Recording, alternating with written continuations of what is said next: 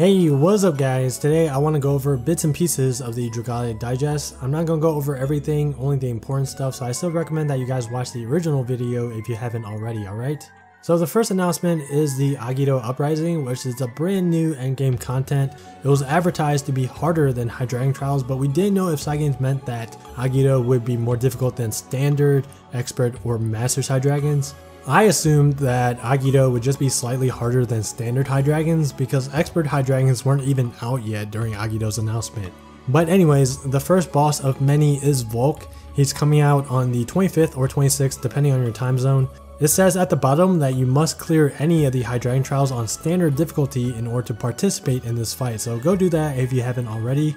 They showed off some gameplay of Standard Volk and it doesn't look that hard. Like in the middle clip, it shows Naveed getting hit by one of the tornadoes and he only took about 600 damage or so, which is not a lot when you compare it to like all those one-shot moves that High Dragons do.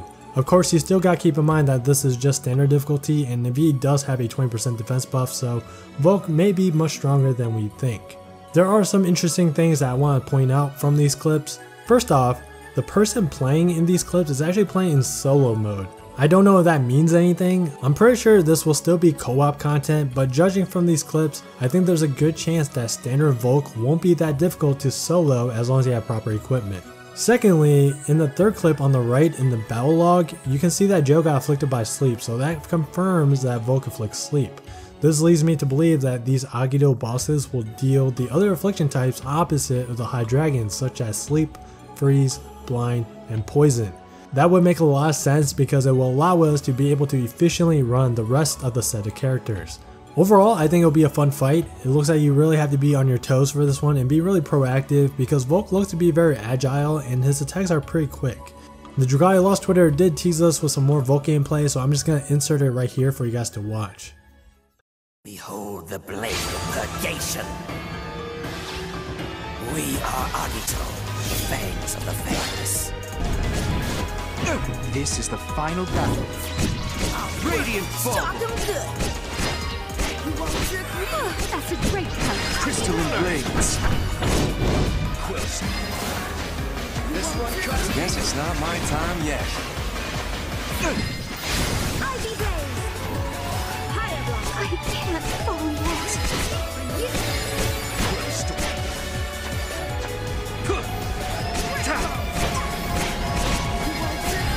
That's a great counter. Radiant Bauble. Let's see how quick the higher. Now, defeating Agito bosses will drop materials used to craft 6-star weapons. As you can see here, it says Volk drops materials in order to craft the 6-star fire weapons. Looks like you can still use ingot bars on them for unbinds. I'm still not sure how good these weapons are compared to High Dragon Tier 2s, so we'll have to wait and find out. What we do know is that these weapons will have skills that switches effects each time you use them, so I think that refers to skill shift maybe, or something similar to Cerisa's skill 2. The next announcement is the 6th tier mana circle update. It looks like the first batch of units includes a bunch of fire characters and 2 shadows. You can check out all the new skills and abilities these characters got on the Dragalia Lost website, which I'll put the link to it in the description below. I might go over them in a different video, maybe, maybe not, I don't know yet, but for now I'm just gonna say that Yuden is looking pretty damn good. His updated skill 1 now afflicts burn and grants some dragon gauge. So not only can he enable burn punisher, but now he has a reliable way to ramp up and use his Dragon Claw's ability. His skill 2 looks unchanged, but damage modifiers and the defense down could have gotten buffed, who knows.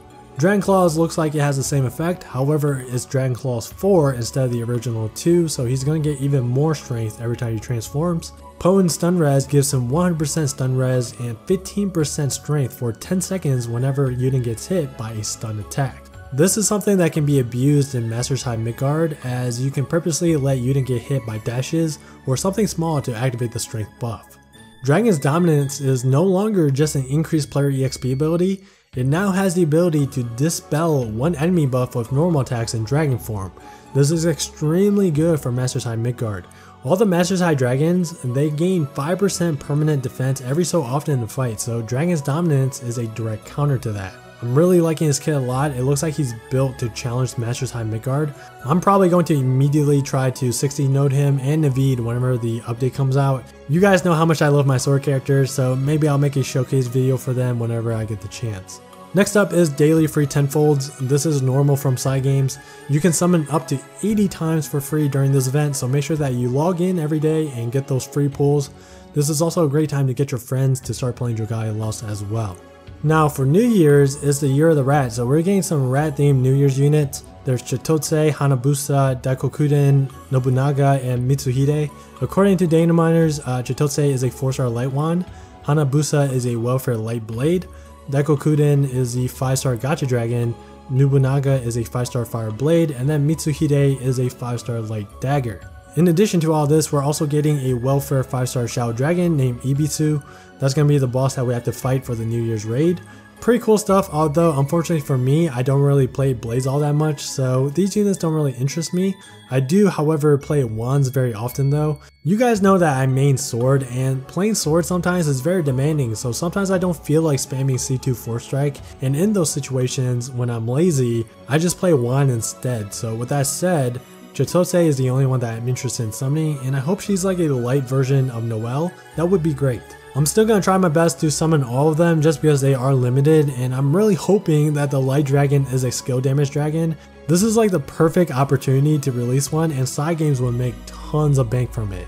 I'll talk more about these units in the review video after their release. And the last thing I want to talk about is the Monster Hunter collab that is scheduled for the end of January. We all knew about this collab for a very long time because of the leaks. If you guys can remember, I made a video discussing all the leaks like a couple weeks ago.